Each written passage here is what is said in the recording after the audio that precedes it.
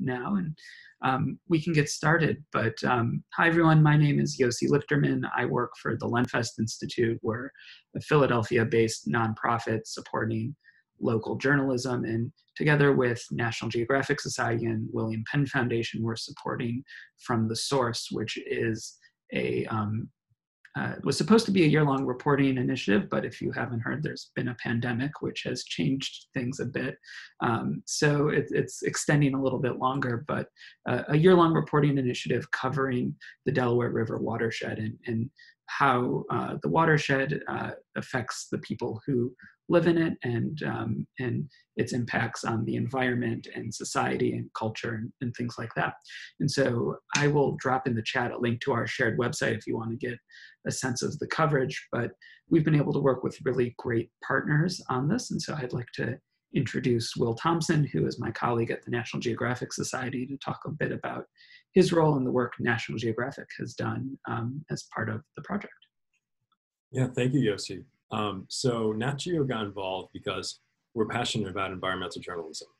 And we were really eager to help prove this model of covering the watershed as a beat. Our goal in this initiative is to bring Nat Geo resources and approaches to this project's joint coverage.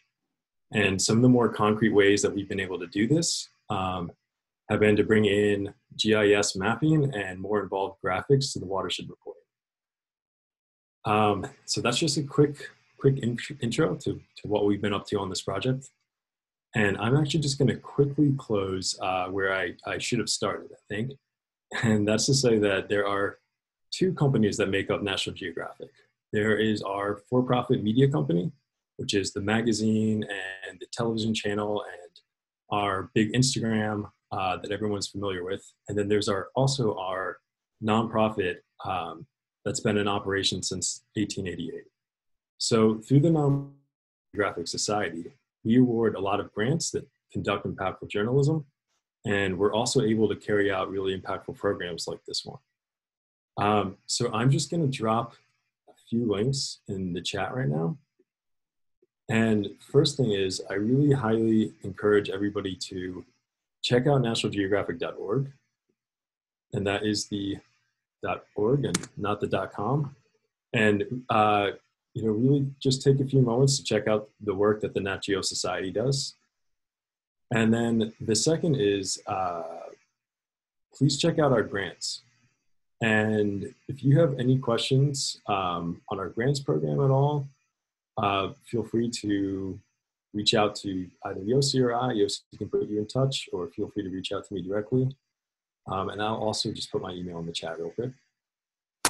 So this is our grants program that I highly encourage everyone to check out. And I'm just going to put my email also right in the chat.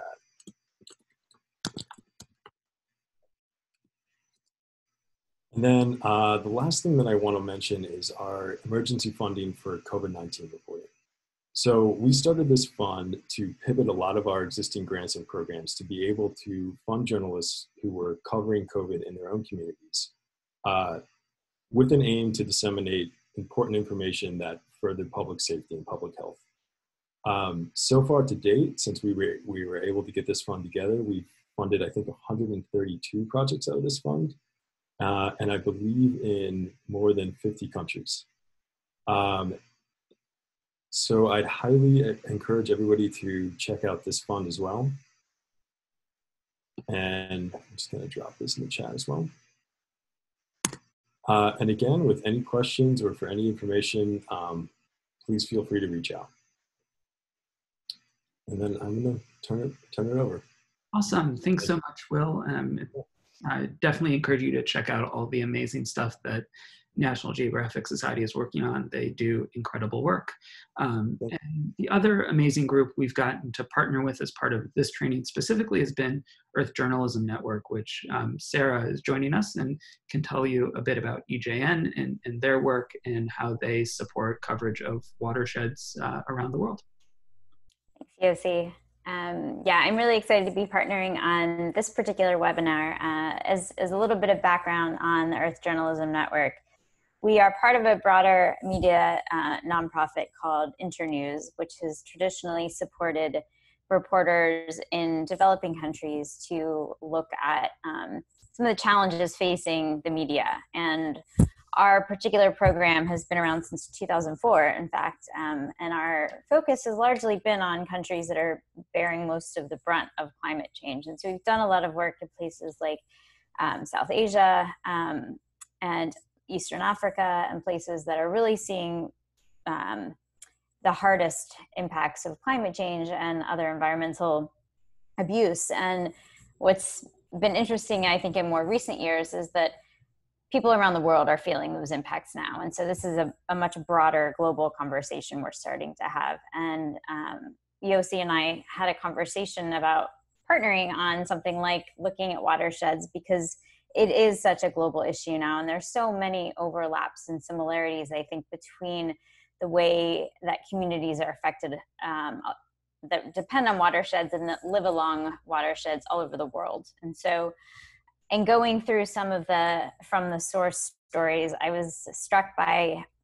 how many of them really hang on these personal narratives and testimonies from people whose lives have been impacted by degradation happening along watersheds. And that's something that we've really worked with our journalists and our network to dive into, is looking at how people are directly affected. And I think that helps to create some relevance around these stories that we're forming and reporting.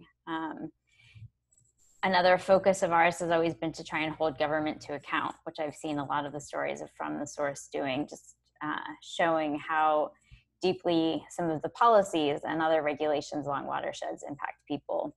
And the way that we do our work is similarly to Nat Geo. We provide journalists with grants. And so we help give them a little bit of money and resources to go out and do the reporting. And we found that such a huge impact for journalists, especially in times when smaller publications are finding themselves with fewer resources, and often freelancers are the reporters doing a lot of this work. And so we offer a little bit of seed money, as well as training on particular issues. A lot of journalists who may not have ever covered environmental issues are finding themselves in a situation of needing to then really up their knowledge to know how to find the right sources, which Rona will certainly talk about during this presentation, and knowing kind of the deep understanding of, I think, the residual impacts of watersheds and what that means. So I wanted to just pull up one particular example that I think does a really good job of looking at the life of a watershed that we supported through one of our partners called the Third Pole. And much like Nat Geo, we help reporters with mapping and hoping everyone can see this, with mapping and GIS data, and being able to show really what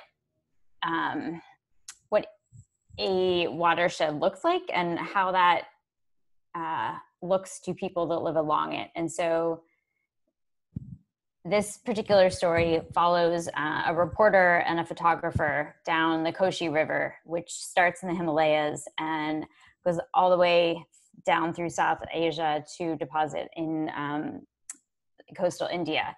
And it looks at how the river changes and how people are impacted along that, and the different environmental impacts that they feel along the way. And this story generated a huge amount of attention and impact and feedback. And we found that policymakers were responding to it. People who really didn't know that much about this watershed started sending messages to us and reaching out. And we were really, actually, I'm not sharing it, am I? Okay, there we are. So as you can see, we do a lot of mapping. We sort of take people along this journey, and I'll put a link to this story in the chat, from the start of the river all the way down. And what was interesting about this, I think, is people just hadn't really thought about the deep impacts that these ecosystems have on the communities that live along it and that depend on it. And I think really laying it out in this way gave people a great picture of what's happening and the ripple effects that something that's happening at the top of a watershed have on everyone else along the route. And so I know that that is something that From the Source is really invested in and promoted, and we love to see that this type of reporting is being done at a very local level. You know, we've always tried to connect that then to a broader global conversation, and we hope that some of the conversations that come out of today, and that maybe some of the knowledge and understanding that comes out of your reporting on the Delaware River shed, can be part of a bigger conversation at some point with other reporters who focus on these issues and who look at environmental impacts. I think getting journalists to share their reporting and understand that what they're reporting on is happening in other places as well is really illuminating, and helps create inspiration for how journalists go about reporting on these stories. So I will go ahead and turn it over to Rona. But first, I'll give you a little bit of background on her. As you saw probably from registration, she's a science editor and writer with Maryland Sea Grant. Rona is also an adjunct professor at the University of Maryland's Philip Merrill College of Journalism, where she's getting her master's degree, focused on environmental history. She's been covering the Chesapeake Bay for 16 years, starting in the Baltimore Sun and then the Chesapeake Bay Journal. We were excited about her deep experience, but also for her to talk about her experience covering the Chesapeake and how that relates to other watersheds. And I think it'll be really interesting for all of you to hear her experience, and she's got a great presentation for us. I know she'll have some great tips and strategies on covering everything from regulatory impacts to economic and social issues confronting our watersheds. So Rona, I will let you take it away, but we're very glad to have you, and I'm really glad to see this conversation happening. Well, thank you very much, and it's great to be here. I am going to attempt to share my screen so you can see my presentation. Let's see if that works. Here we go. Okay. So it did work. Yay. Just get it into the mode that I want. Okay. So I was very fortunate to kind of have environmental journalism find me. I was a regional reporter at the Baltimore Sun from 2000 to 2004. I'd kind of started my career probably the same way a lot of you did. I was a police reporter at night. I covered county government. I did all kinds of other things. And then I was basically a bureau reporter, and the bureau that I was in included a couple environmental hazards, including 2 Superfund sites, and multiple illegal dumping. It was the north and west part of Anne Arundel County, which is where Annapolis is, but I was in the part not next to Annapolis. And so I had some familiarity with the Chesapeake Bay, but not actually that much. And so in 2004, the Baltimore Sun had at that time 2 environmental reporters, and they didn't really divide it up. They both just covered the environment. But in 2004, they decided to split the jobs into 1 environment reporter and 1 Chesapeake Bay reporter. And the idea at the time was they wanted fewer stories about reports and kind of the bureaucracy of the cleanup, and more stories about the people. As Sarah talked about, that's kind of the best way in, right? Is a story about a people. And I had been writing a lot of features. And so they gave me the position and told me, you know, to bring some life into the beat.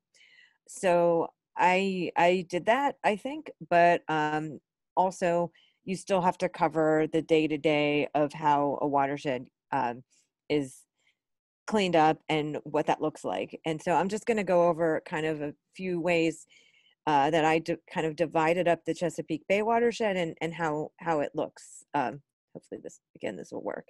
So you can all see this, the screen.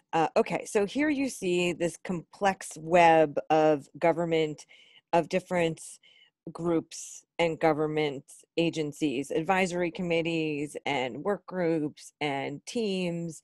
And this is the organization of the Chesapeake Bay program, which is a multi-state, federal, and state cleanup program.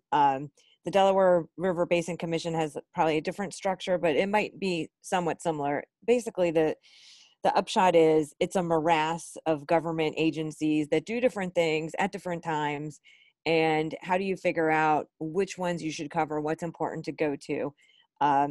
We have been fortunate in Chesapeake Bay to have kind of an open access.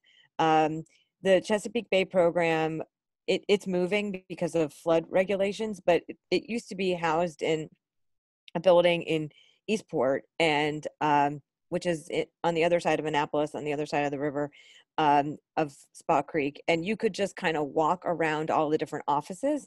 And the meetings were in this building that we call the Fish Shack, which you could just access from any side, and you could attend pretty much any meeting anytime you wanted. And they were all open to the public, and not that many reporters would go. But if you went, you'd learn a lot. And so I think the open access in the Bay program is a bit unusual from what I'm hearing from other reporters, but it was a great way to sort of figure out what was happening and figure out which of these meetings you should go to. So we'll start with, where does news happen? So for us, once a year, the Chesapeake Bay Executive Council meets. It includes the governors of all 3 states. So it was earlier this week, and Governor Wolf was there, as well as Governor Hogan, and the mayor of Washington. And so it sounds like a really important meeting. All these important people are there. So the question is, should you go? Well, you would probably think, yes, I should go because all these people are going to be there. Well, guess what? They don't talk to you. So they close the door and they go into a meeting, and then they come out and they issue a press statement. So, you don't want to waste your time and go all the way to Richmond or Harrisburg or Annapolis or DC from wherever you live to go to a meeting where you're not going to get anything that you're not going to get in a press release. I learned this the hard way the first time I went. So you want to find out, is there press availability? And if there is press availability, then maybe you go. And if there isn't, then you can tell your editors, you know what? They're not going to have this meeting out in the public. They're just going to issue a press statement. They're not going to answer any questions. So, do you think it's worth it for me to drive 3 hours to Richmond to hear this, or, not? Because sometimes the editor thinks, oh, the governor's there, you should go. And sometimes that is the right decision. And sometimes it ends up being a frustrating waste of time, right? Okay, next. So there's something called the Chesapeake Bay Commission, and that meets 4 times a year. And it includes legislators from Maryland and Pennsylvania and Virginia. The 4th meeting is the meeting I mentioned before when the governors come. So it has a website with agendas. It lays out its themes of priorities, different bills they're going to put out. They had one that they were doing on microbeads, another one to try to fence cows out of streams, how to do this. So should you go to their meetings is the question. Yes, you should go to their meetings because it is a really good opportunity to talk during the breaks. The state senators mill about, and you can get to know them. These meetings usually last a couple of days. You can get tons of story ideas on these. And what I liked about covering them is a lot of times it's very hard to get access to people. They don't necessarily return your calls. If their office is not super friendly to reporters, you may not succeed in getting a quote or something you need. Sometimes you're calling about things they don't want to talk about, like their support of fracking, that they know is controversial. So if you go to this meeting and you run into Senator Yaw or somebody else, you can often get them to talk, and then they may tell you about more stories. So I would come back from these quarterly meetings usually with 7 or 8 stories that I could do. So I say the more important meeting would be the one where the lower level politicians tend to go than the higher level one where they really clamp down on access. Okay. So following the science and the scoops, how do you do that on a watershed beat? The Science and Technical Advisory Committee of the Chesapeake Bay, they usually meet also 3 or 4 times a year over 2 days. They have a special agenda. They invite guest speakers. So that is a good way to kind of find out what science they care about. So what, like when the most recent meeting, I think they had a big, they issued a big report on microplastics. Microplastics is becoming a very big issue in the Chesapeake Bay right now. I am probably a week late on turning in my own microplastic story. So this is a big issue. It's been a big issue nationally. It's now a big issue here. So if you go to the Science and Technical Advisory Committee meeting, that can be kind of a head start. It could be a daily story on, they met yesterday and talked about X, but it can also be fodder for a bigger story on this issue is becoming really important to the Bay. This is why, this is where, and you can get a really good story out of going to their meetings. Also really important to round out stories on the Bay Beat is the universities. So I work now at Maryland Sea Grant, which is part of the University of Maryland Center for Environmental Science. And when I was a reporter, I would frequently call the University of Maryland Center for Environmental Science, and frequently the president of the university, who was Don Bosch, who some of you have talked to over the years, he would take the calls. I had a cell phone. I could call him. He would talk.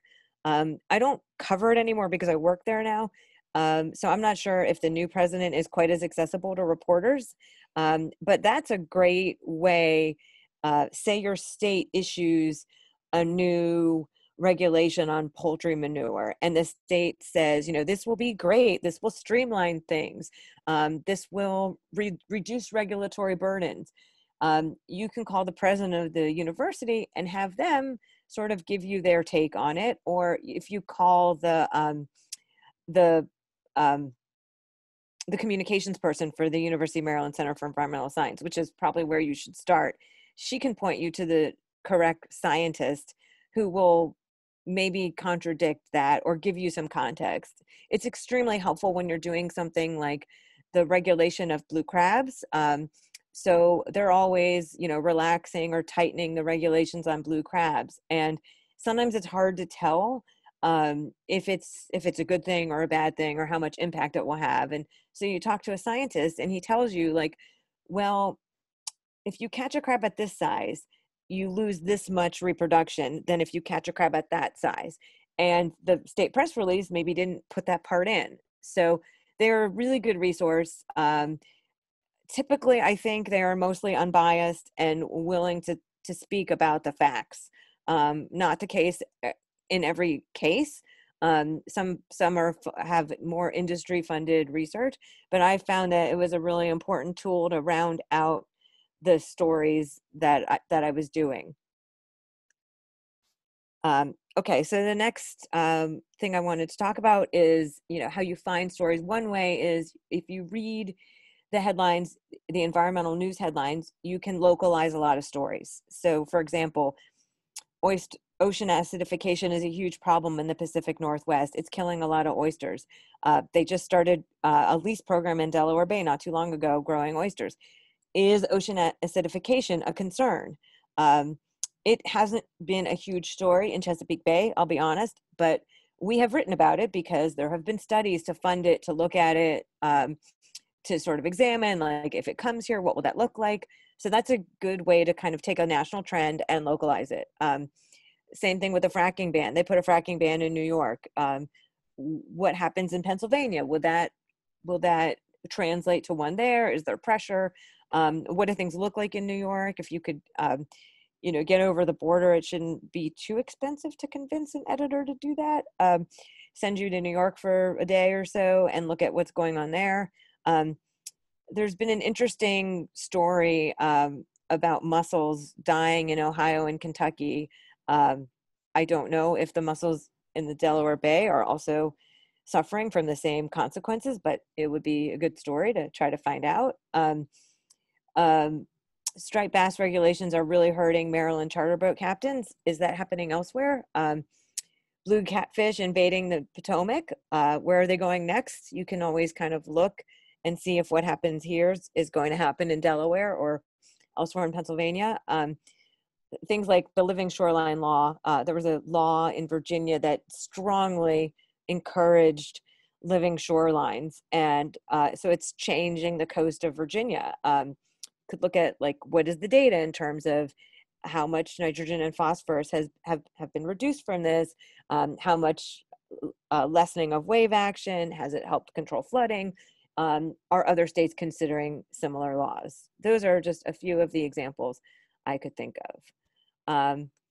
So sometimes we get stuck sort of with the state, and they don't want to give us more information about a particular topic. Maybe we filed a PIA and we haven't heard back. So who are you going to call? The river keepers. They meet every month. They can take you out on the river and show you sites. If you call them and ask them what they're up to, they will tell you. If you need more context about a development, sediment going into the river, or a power plant emitting too much chemicals, or a permit that looks wonky but you're not quite sure what's wrong with it, call the river keepers and they will help you. This is Fred Tutman. He is the river keeper of the Patuxent. He has helped me on many stories, more than I can count. Just a font of useful information about the river. He is constantly filing challenges to permits. He has his hands in many pots, from sort of Boy Scout camping trips to suing power plants. And so there's a breadth of expertise that these guys have. You know, they are not, they are favorable towards reporters generally. They appreciate the press in ways that sometimes the state officials don't. Also very important to go fishing with as many watermen or fishers, as they might call them, as you can. This is Billy Rice. That's a muskrat I think he's got. He is one of my favorite fishermen to go out with. He fishes on the Potomac. A lot of times these guys have, and I say guys because most of them are men, they have their hands in a lot of pots, right? So he's a fisherman, but he also served for many years on the Tidal Fish Advisory Commission. So he knows a lot of the politicians. They know the regulations really well because they have to live with them. They can tell you, you know, what it means to increase the size of a crab, like how much economic benefit they're going to get out of it versus what that might do to the future population of the resource. So there are some in every state that are excellent, and you know they know in some cases just as much as the scientists do, and they're out there essentially collecting data just by observing. So they're great people to get to know. Recreational folks also very good to get to know. Recreational folks are a little bit different in that they, you know, this is their hobby, so they're invested in it in a different way than the people who make their living on it are, but no less passionate.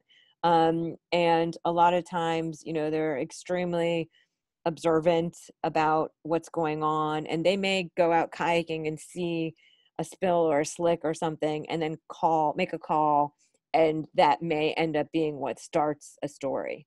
So just a few photographs of some of the recreational folks. And actually this group of people, I'll go back a second.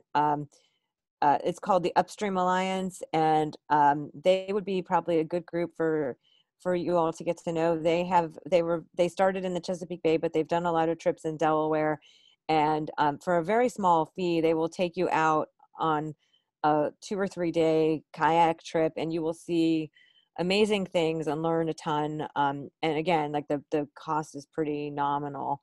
And they do this with teachers and superintendents, and the folks who run the Camden wastewater plant went on one. It's a pretty cool group of people. So, okay, moving on.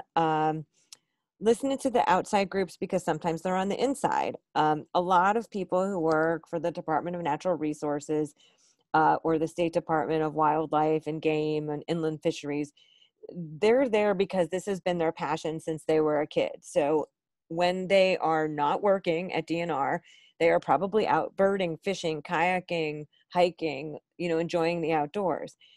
They may be able to tell you in an unofficial capacity when they see something, and they may be able to help you sort of working the side channels to try to get a story.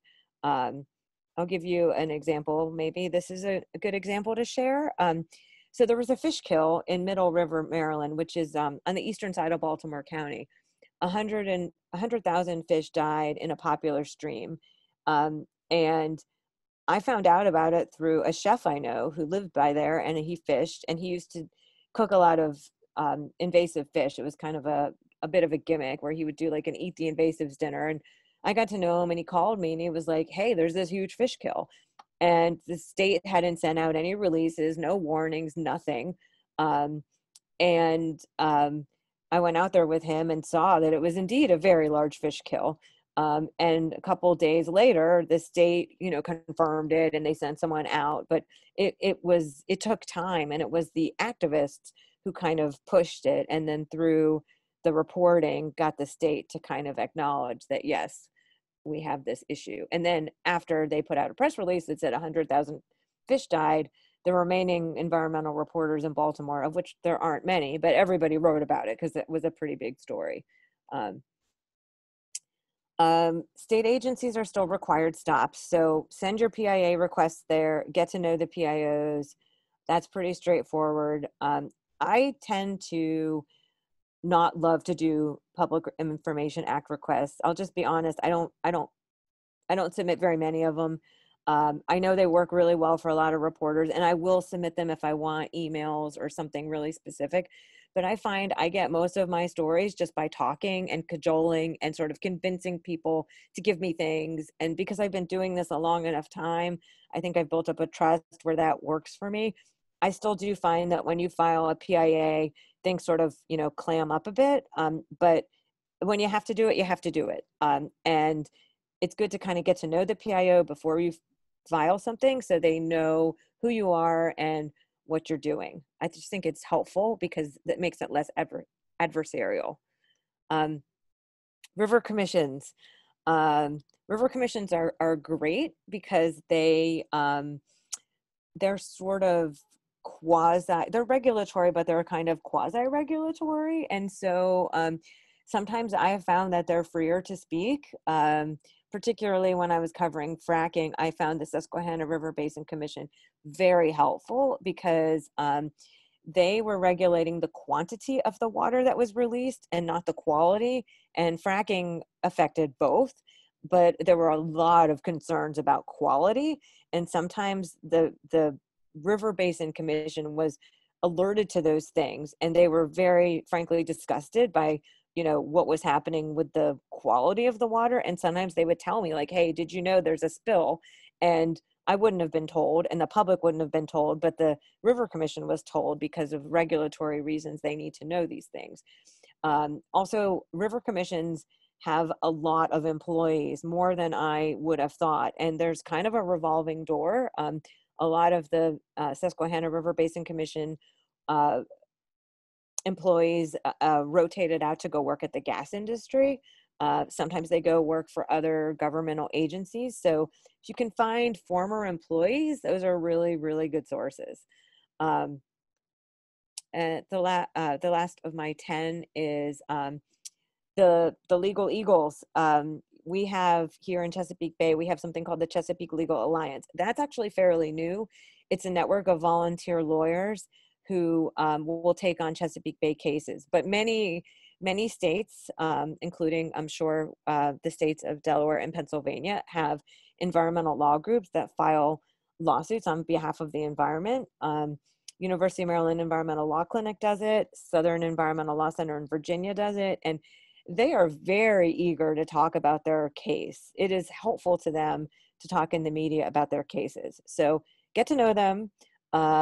You know, if you're new on the beat, I would be surprised if one of these groups hasn't already contacted you to say hello and let you know what they're doing, because they are always eager to get coverage for their issues, and they're really good resources to explain if you have a question about something. I mean, the nice thing about these groups is, they don't bill by the hour. And so if you really want to just chat for 45 minutes about, ocean law, you can probably find someone at one of these groups who's going to help you just to understand things. This is a photograph that I took a few years ago at the Severn River, right near BWI Airport, the highway that goes to the airport. You don't normally see this clarity in the Chesapeake Bay. This is all underwater grasses, SAVs.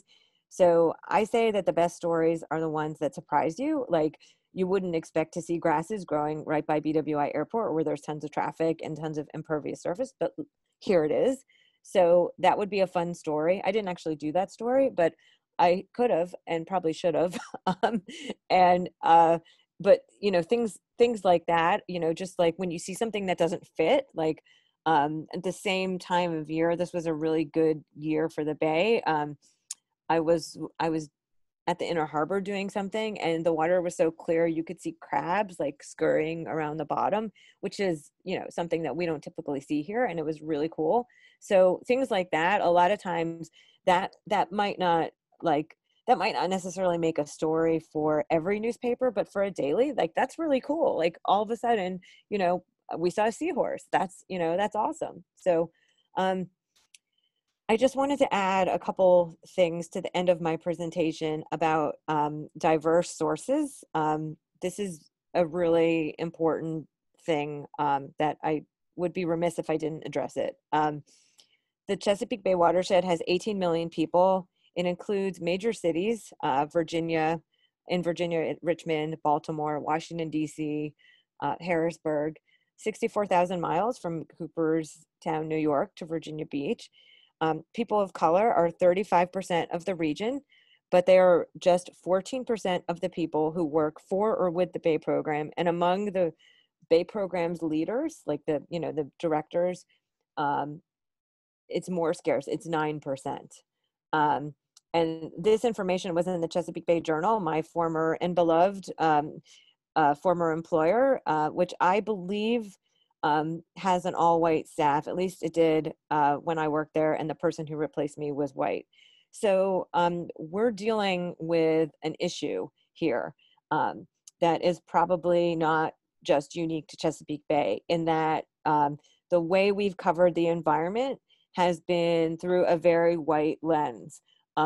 We talk about oysters, we talk about crabs, we talk about striped bass, we talk about nitrogen and phosphorus and farms. We don't really necessarily talk about asthma or about, toxins coming out of smokestacks. But I don't think enough. And the connections need to be made. So how do we find people who are not going to just give us the same kind of talk about the same kind of things? You have to look, you have to push.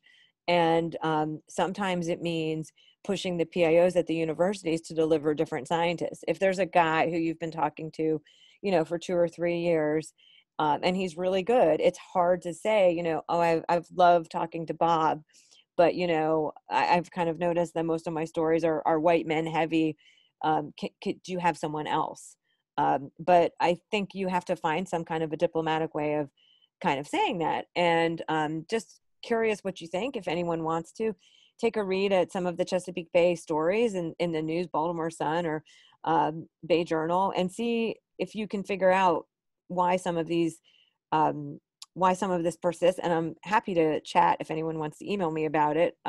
But you can kind of see a pattern of what we cover. And just to say, like, I did those things for a long time until I started to figure out that wasn't really working for me anymore. But it took years of like, oh, wait, why do I keep writing these same things, before I started to change. And about like 4 or 5 years ago, I think I started to really feel myself shift. And so that, like, for a long time, I didn't do that. So, and these are just some of the stories that I have links to them, and this presentation will be public, so you can look at it. But there's this story I did about a trailer. It's basically a trailer park on the Patuxent River, and I saw this park when I was doing a profile of the riverkeeper Fred Tutman, and I saw it, and I thought there has to be a story that I can do about this, because it was in a really, really bad state. They were failing septics, and it was a mess. And the people who lived there were basically crying out for help. And the county that it was in was really slow to respond. They couldn't seem to make the owner make repairs. And so I had to wait almost 2 years to write a story. I put some of the details in the profile of Fred, but the way our paper worked, we couldn't really write a story about a small local issue that didn't have like an overall Bay impact. So I had to wait and wait and wait. And finally what happened was the state bought Howling Point, but they paid $2 million for it, and it wasn't worth that. And so that was the story I wrote. And I had to sort of convince my editors that it had to run, because it was kind of a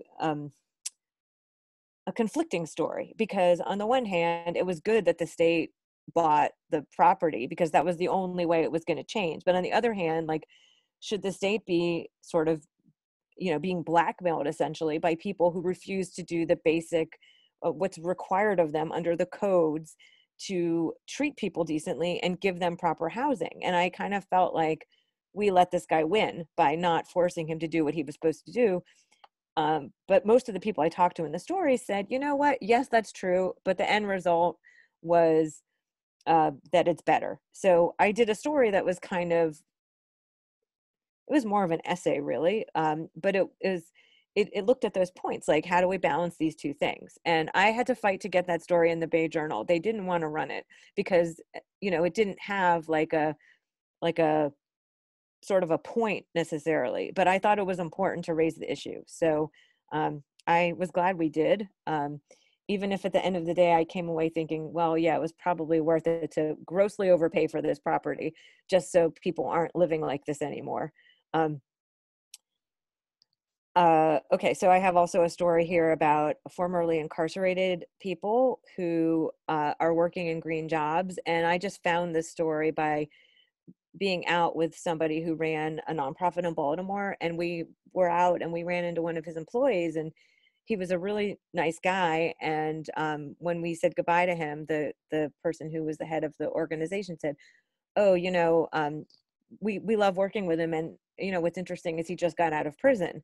And it kind of made me think, I wonder how many people have gotten out of prison and gotten jobs planting trees or, moving earth. And it turned out quite a few. And so I was able to do a story because I found enough people, more than just the one. And of course, everybody who I talked to for the story had very interesting and harrowing tales of how they survived that didn't have anything to do with the environmental job they had now, but I tried to kind of work that in. A couple years ago, I did a film with some students at Morgan State, and there's a link to the story and film here, but it's a story about climate change in a community on the Eastern Shore where there are only 3 people who are still living there because everybody else moved because of flooding. And that was a real pleasure to work on. The next one on the list is just a story that I was reporting about grasses, and I realized kind of midway through the reporting that everybody I interviewed was a woman. And so then I was determined for all the photos to be of women. And so it was, I think it was a first for our magazine that, all the people interviewed were women, all the people in the photos were women, and all the people who edited and wrote and photographed and designed the story were women. So that was pretty exciting. And then the last one on the list is something I did recently. Again, it was sort of a thing that occurred to me that starting to see more and more women working in oyster hatcheries. Oyster farming is a very male-dominated job, in part because It requires immense strength to lift the cages and shake the cages and, throw the cages over the boat. And so there aren't a lot of women who do that work, but increasingly there were a lot of women who grow the oysters in hatcheries from tiny seeds. They breed parent oysters from the bay called broodstock, and they make the oysters. And just over the last decade I've been covering oysters, it seems like more and more of the women started running hatcheries. And when I asked about it, I got oh yeah, I didn't realize that. But so I called every hatchery in Maryland and Virginia, and I basically asked, is there a woman in charge and can I talk to her? And for the most part, I think I talked to there was one. It was interesting because the woman who actually inspired the story, I never could get to talk to her. It was inspired by a guy named Tom Gallivan, who has an oyster farm called Shooting Point. And I was writing about him one time, and he was like, you really should talk to my wife. She's the story. And I thought, okay, lots of people will say that their wife or husband does something interesting. And it turned out that she was the story, that she ran this hatchery. And I never was able to talk to her, but I talked to all the other ones. So it's just a factor of kind of being out and, talking and learning and listening. And then you find a trend, like with the incarcerated men working the tree jobs or the women in hatcheries. You start to think like, oh, there's someone's doing that here. Could someone be doing that there? And it's a lot of legwork. It isn't press release, and make a phone call kind of work. But I find it to be more satisfying because nobody else had those stories. Nobody did the stories on this list. Other people have done a grass story, but I don't think anybody else did the stories that I have here. People have done them since. So it's not necessarily like you're breaking news, but you're telling a part of the story that maybe wasn't known. So my last slide is this is me and my girls on Chincoteague, and this is why I do what I do, because they're really important to me, and I want to make sure that we leave a legacy that's better than the way we found it. So I'm gonna stop sharing my screen, and I am very happy to take any questions that you have. Amazing. Thank you so much, Rona. That was really amazing and thorough and great. And we already have one question coming in, but if anyone else has questions, feel free to drop it in the Q&A, and I can turn your voice on so you can ask it directly. So Adam, the first question is from Adam Glenn, which is a little bit of a broader question, but Adam, I'll turn your Hi, voice. Adam. Feel free to ask away.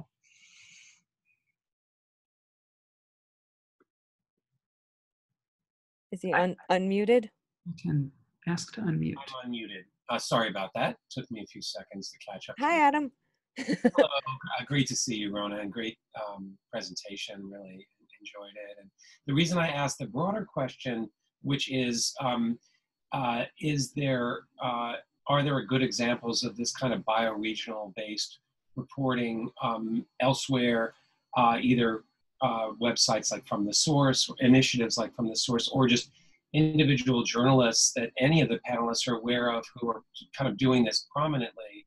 And I ask just as an aside because I edit a weekly publication for the Society of Environmental Journalists, and I would love to bring this concept and to that audience as well, other working journalists. So I do have a motive there, but I'm mainly interested, is this a trend, or is this kind of thing kind of an outlier where we see just only a handful of examples?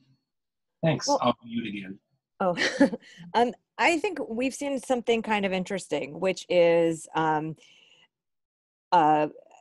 you know, being part of SEJ sort of used to be a lot of environment reporters for large newspapers, like the Baltimore Sun, the Chicago Tribune, the Times-Picayune. They'd have one or two environmental reporters. A lot of them don't necessarily have one environmental reporter anymore, but I think what we've seen is some very strong, we continue to see strong reporting from the newspapers that have them, but we've seen efforts. Like I think the Circle of Blue, where Brett Walton works, does a great job. You know, sort of looking at things through a water lens.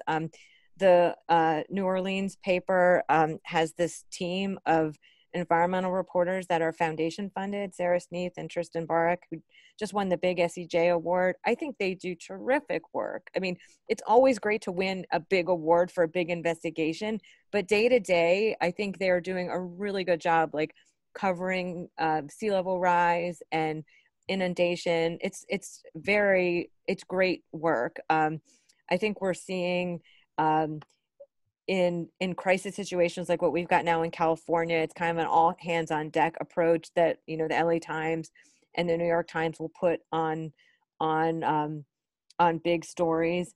But yeah, I mean, I think the smaller nonprofits like Civil Eats and are doing phenomenal reporting. They're just doing it in places that maybe not everybody knows about. And so like it was easy, right, when there were, you know, 20 major newspapers and, you know, 20 major reporters, and it was easy to keep track of everybody. But now I feel like it's a broader world, and it's a bit, and you're not necessarily finding that like all the local environment reporting in the local newspapers. Sometimes it's elsewhere. And If that answers a couple other examples actually of that as well. As part of this broader initiative, National Geographic Society and Lenfest Institute funded another watershed reporting project that wrapped up last year in the Ohio River watershed called Good River Stories of the Ohio. And it was a collaboration amongst 6 or 7 nonprofit news organizations, basically spanning the length of that watershed from Pittsburgh all the way to Indiana. And so they produced a really great series of stories as well, which I am dropping in the chat. And one other news organization, actually, I'm gonna put her on the spot if she doesn't mind. So Meg McGuire, who is the founder of Delaware Currents, which covers the Delaware watershed in its scope, as well as a member of the From the Source project. And I'm gonna promote her to a panelist right now. So I don't know if you want to add anything, feel free to.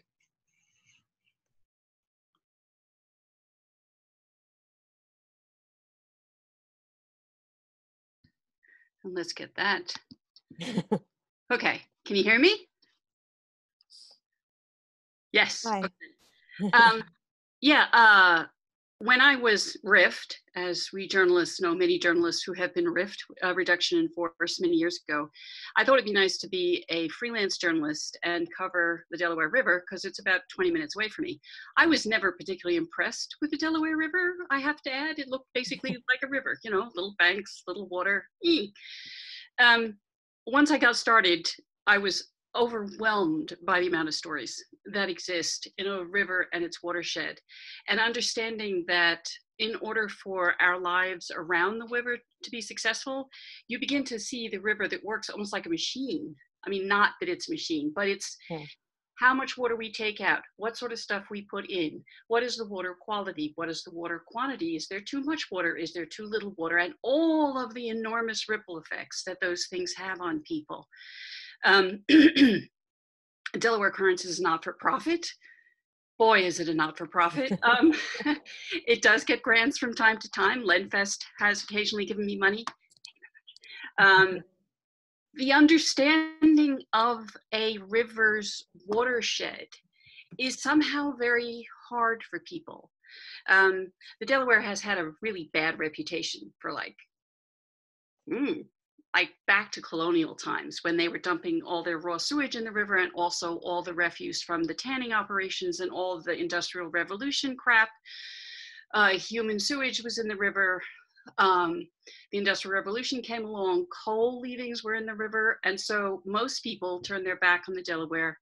In the last 50 years, the Delaware River Basin Commission existed before the Clean Water Act, and the Clean Water Act have both together made a huge difference in the river. And now people are starting to appreciate it again, but they tend to appreciate it in a very narrow sense. If they kayak, they really like kayaking wherever they like to kayak. They don't really understand that some places it's good to kayak and some places it's not good. And just because the river doesn't smell as bad as it did 50 years ago doesn't mean that we shouldn't be careful of whereabouts in the river we put our bodies. So there's all sorts of issues that tumble around, and all of them relate to different aspects of the river in different parts of the river, but they all affect each other. And I'm sure, Rona, with your incredible expertise in the Chesapeake, you know exactly what I'm talking about. And this sense of interconnectedness is such a great metaphor for all things environmental. You know, a smokestack in Ohio affects the residents in New York. You know, it's like we are in this together. And one of the reasons why I decided to do the work that I'm doing for the Delaware is because it seemed to me that certainly when I started about 5 years ago, we were sensitive to the polar bears, which is cool. I want the polar bears to survive. We might even be sensitive to the destruction of the Amazonian rainforest. Again, very important. But it was all sort of high level and away. And I think that if we can understand our unique ecosystems that we live in and are affected by, our understanding and commitment to how those ecosystems then link up with each other is enormously enhanced. So there we go. More than you bargained for, but there you go. If I can just add one thing, since you mentioned the Delaware and the fetid state of the Delaware, you know, years and years ago. So I did a story not too long ago about a water treatment plant in Chester County. And when they started, they were planning on putting the water treatment plant on the Delaware, but they were like, oh no, the Delaware's filthy. We can't do that. So they flooded a bunch of farms and they created something called Octoraro Creek. And when you go out to the Octoraro Creek, it looks beautiful. It's all farms. It's all Amish. So now the Octoraro Creek, which put itself, the water plant, which put itself out there to be in the bucolic, you know, farms of Chester County, right on the border of Lancaster, now it's being polluted by manure from the Amish farms. So they're like, okay, plan B, we'll get our water from the Susquehanna. We'll blend it. Well, not like the Susquehanna doesn't have its own environmental problems, Right. but it's sort of like, it made me think, like, if only you had waited a few decades, you know, you might have been able to get your water from the Delaware, and then you might not have to deal with all these issues that you have. Exactly. But Exactly. it's also telling that, you know, you look at something and you look at the Octoraro and you would assume that the water there has got to be clean because it's just all bucolic farms. And if you're an environmental reporter, you know very differently that the water could be worse there than it is in urban Philadelphia. It just depends on, you know, what's going in. It's not always what you expect. Right, exactly. And there are a lot of the sewage treatment plants that get overwhelmed because a lot of them have the combined sewer overflow. Mm-hmm. And so you might be able to swim in this piece of the river when there hasn't been a storm, but you want to not swim in that river when there's been a storm, because all of the stormwater that rushes down the streets and alleys of our cities, especially true in urban areas, overwhelm the sewage treatment plant. And so some of the raw sewage ends up in the river again. This is not to say, and it's a hard, I'm sure you find this. Yeah. This is a hard thing to sort of like say it is both clean and not clean. Yeah. Basically, people want to know, oh, it's clean. It's good to swim. Good. I'm done. No, it's, you have to be thoughtful. Right, you know, right, you have to know, you know, so yeah, it gets to be a really dynamic conversation that you have to have with people about our environmental resources, I think. Definitely. My neighbor wants to go kayaking and I was like, great, when do you want to go? And she said, we should go after a really big rain. I was like, no, we shouldn't. No, we shouldn't. Yeah, that's very true. Well, terrific. Thanks so much, Meg. I will turn your video back off so you can go back to being a participant if you'd like.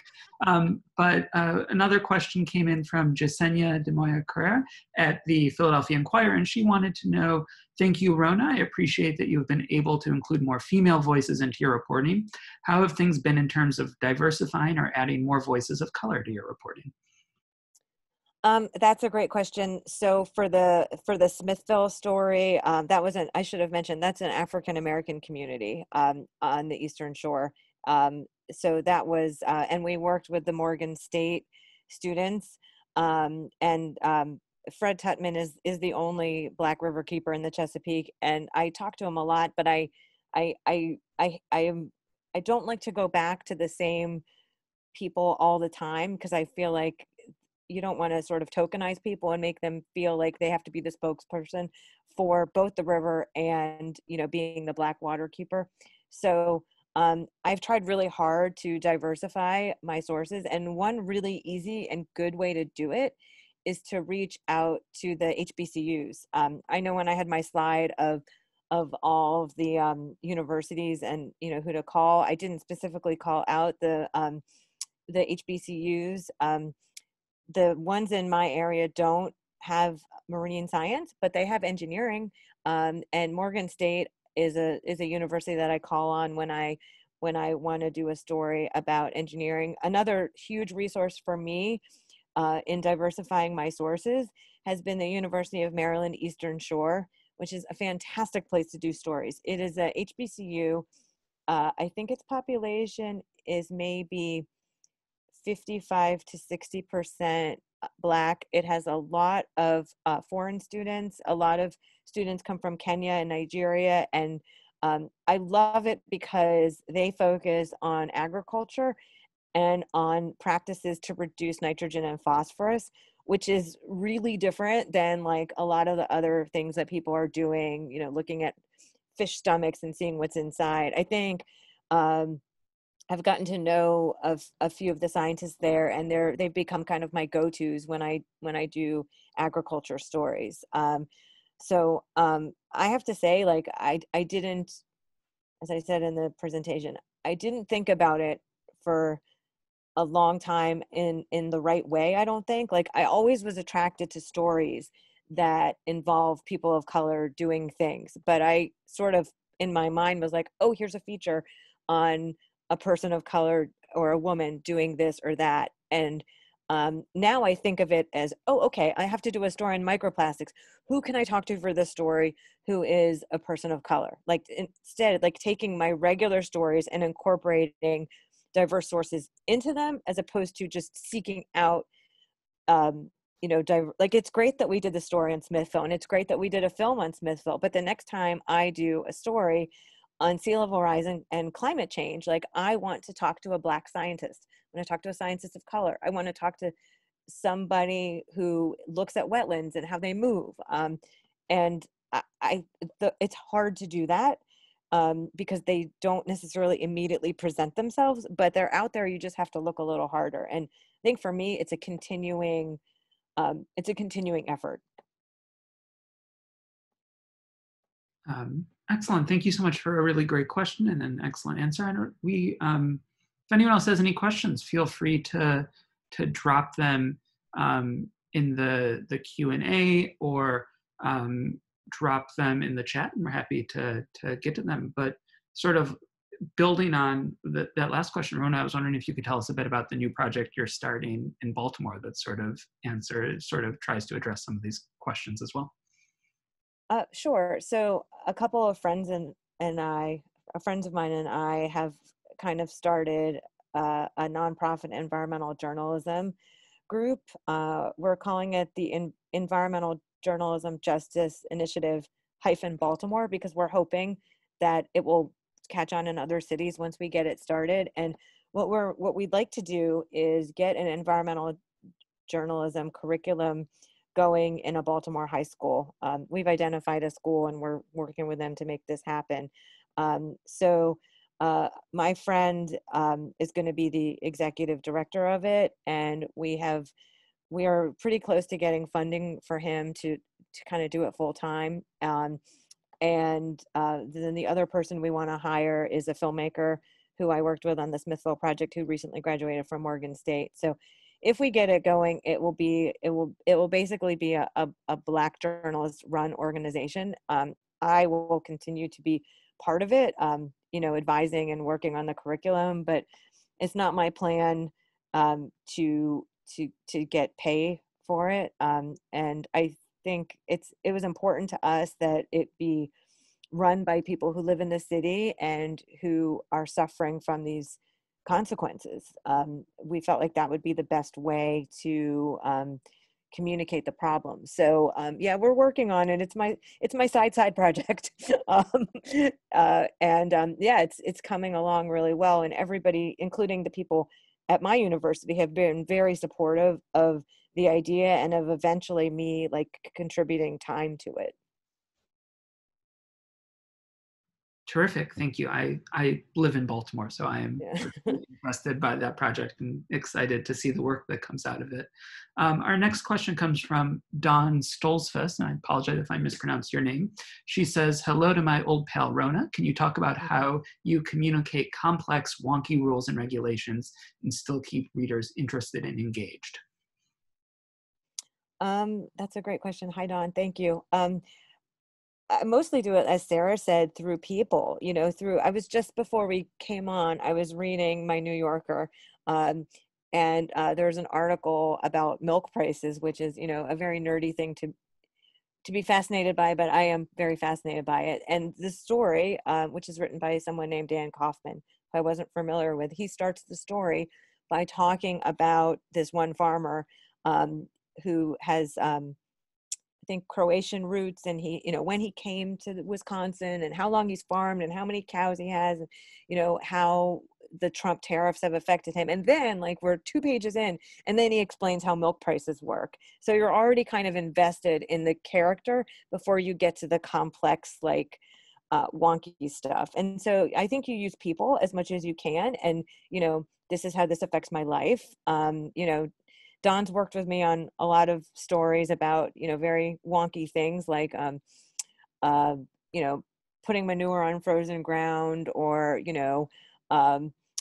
different like regulations on how much manure you can put down and when, and different like flush fees. And so you have to just, you have to really explain how this affects people's lives, and you have to get them to care about, we always talk about, especially like trying to engage Pennsylvania in Chesapeake Bay, because a chunk of our watershed is Pennsylvania, and they don't have much of a relationship to the bay. You try to get people to engage with the stream where they live. And, I live in the suburb of Baltimore, and my stream is, it's, it's overgrown, nobody goes down there. It's not a place you swim. So to try to get people engaged to care about that is hard, but that's like, you try to get them to see, the effects of whatever it is where they live, and then they can sort of connect, oh, okay, well, if we don't, do a flush fee, like, this piece that I love is going to get overwhelmed with, pollution. And so you try to connect it, because unfortunately there's a lot of misinformation, and it's hard for the, the voices of reason to counteract that. It's a very big challenge and a frustrating one. So if anyone else has questions, feel free to drop them in the Q&A. I'll ask one because I am curious. One of the things I thought was so interesting about your presentation was the mention that there's sort of that overlap between folks who work in official capacities versus, and they're also interested in advocates for the river as well. And do those interests sometimes conflict, or sort of, how do you sort of center those stories and those competing interests, I suppose? Well, the birth of the cell phone has been awesome for that, because people, officially on their work phone, they say whatever, and then they text you and they say something different, I understand in Maryland, we have had, we had Democratic governors, and then we had Governor Ehrlich from 2002 to 2006. And then we had Governor O'Malley, and now we have had Governor Hogan. And, during the Ehrlich administration in particular, it was very difficult for officials within the Department of Natural Resources to speak freely about a variety of subjects, namely this sort of nutty plan to put a reproducing population of area Kansas Asian oysters into the bay.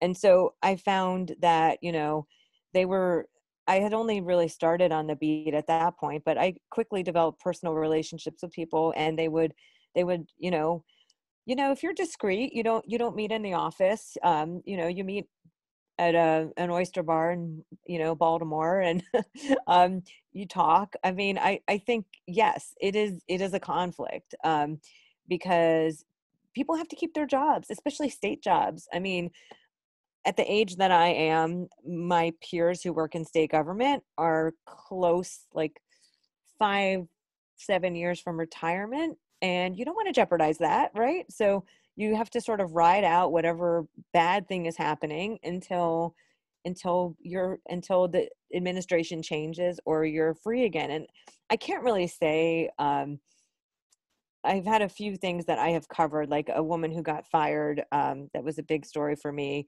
She was the crab manager, and she got fired basically because the watermen wanted her fired.